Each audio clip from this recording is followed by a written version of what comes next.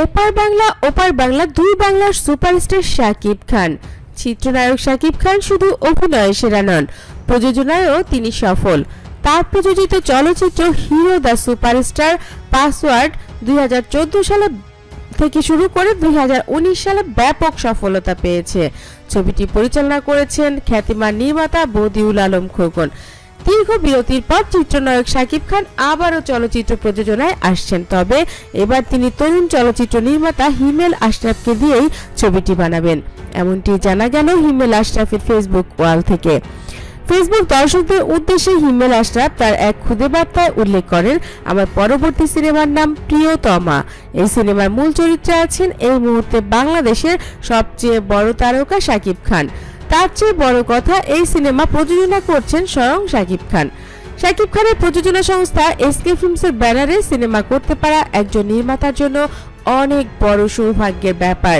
প্রিয়তমা লিখেছেন ফারুক হোসেন, আমাদের সিনেমায় আমাদের গল্প বলতে চাই, কিন্তু কে হচ্ছেন শাকিব খানের প্রিয়তমা? বন্ধুরা, এটা কিন্তু সবারই জানার অনেক বেশি আগ্রহ, কারণ শাকিব খানকে যেমন সবাই বেশি ভালোবাসেন একজন নায়ক হিসেবে এবং একজন প্রিয়তম পুরুষ হিসেবে, বাংলাদেশের অধিকাংশ নারী তার সঙ্গে অভিনয় করার জন্য পাগল এবং অনেক ফ্যান, অনেক মেয়ে ফ্যান, অনেক ভক্ত রয়েছে শাকিব খানের, সেটা আমরা সবাই জানি। কিন্তু প্রিয়তমা শিরোনামের এই সিনেমার কে হতে যাচ্ছেন শাকিব খানের আসলেই প্রিয়তম? পরিচালক হিমেল আশরাফ শাকিব খানের প্রিয়তমা কে হচ্ছেন তা উল্লেখ করেননি, সেজন্য অপেক্ষা করতে হবে আরো কিছুদিন। হিমেল আশরাফ এই বিষয়ে বলেন, শাকিব খান এখন দেশের বাইরে আছেন, তিনি ফিরলেই সবকিছু বিস্তারিত জানা যাবে। নভেম্বর পরিচালক সমিতিতে প্রিয়তমা নামটি নিবন্ধন করা হয়, এটা শিওর করলেন আমাদের বদিউল আলম খোকন এবং প্রযোজক শাপলা মিডিয়ার যে প্রযোজক আগে ছিলেন তিনি কিন্তু এখন আর শাকিব খানের সঙ্গে নেই এবং শাকিব খান নিজের প্রযোজনায় ছবিটি করছেন এবং তার নির্মাতা হিমেল আশরাফকে দিয়ে ছবিটি করছেন। হিমেল আশরাফ জানালেন যে শাকিবের মতো এত ভালো অভিনেতা আমি আমার জীবনে দ্বিতীয়টি পাইনি, কারণ তার সঙ্গে কাজ করতে পারাটা আসলেই খুব সৌভাগ্যের ব্যাপার।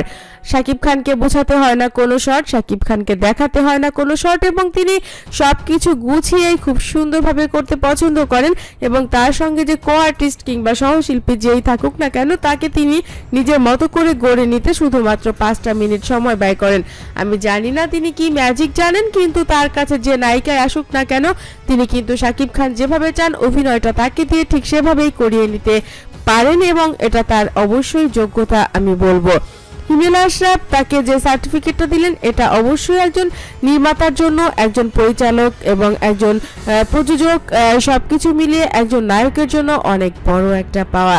বন্ধুরা, আমরা জানি শাকিব কতটা কমিটেড এবং তিনি চিত্র জগতে নিজেকে একটু একটু করে প্রমাণ করে দিয়েছেন, তিনি সব ক্ষেত্রেই সমানভাবে পারদর্শী। তো সামনে কে থাকছে শাকিব খানের প্রিয়তমা চরিত্রে সেটা জানতে হলে অবশ্যই চ্যানেলের সঙ্গেই থাকতে হবে। যারা ইতোমধ্যে চ্যানেলটি সাবস্ক্রাইব করে ফেলেছেন তাদেরকে অসংখ্য ধন্যবাদ, আর যারা এখনো সাবস্ক্রাইব করেননি সব খবর সবার আগে পেতে অবশ্যই সাবস্ক্রাইব করুন এবং বেল আইকনে ক্লিক করে দিলেই কিন্তু সব খবর সবার আগে আপনার কাছে পৌঁছে যাবে। ভালো থাকবেন, ভালো রাখবেন প্রিয়জনকে। ধন্যবাদ।